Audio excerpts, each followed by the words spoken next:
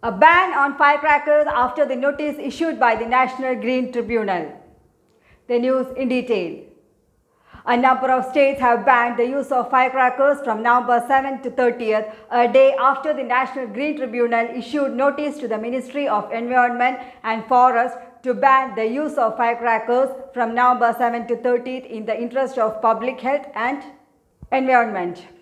Starting from Rajasthan and Odisha to Bengal and Haryana, these states have made it mandatory to ban the use of firecrackers, keeping in mind the pollution and the health hazards for coronavirus pandemic in mind.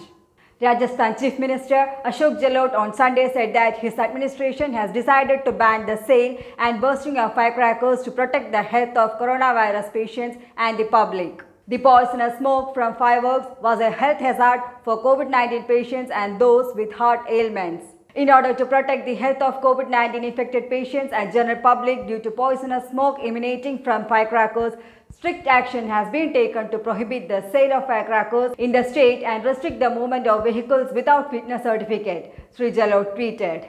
The government of Odisha also banned the sale and use of firecrackers from November 10th to 30th, considering the potentially harmful consequences of burning firecrackers amid the COVID-19 pandemic situation and approaching winters. Any person found violating this order shall be punished under the provision of the Disaster Management Act 2005 and other relevant laws, a government order said. The people around the country burst firecrackers on the occasion of Diwali and Kartik Purnima, which falls on November 14th and 30th respectively this year.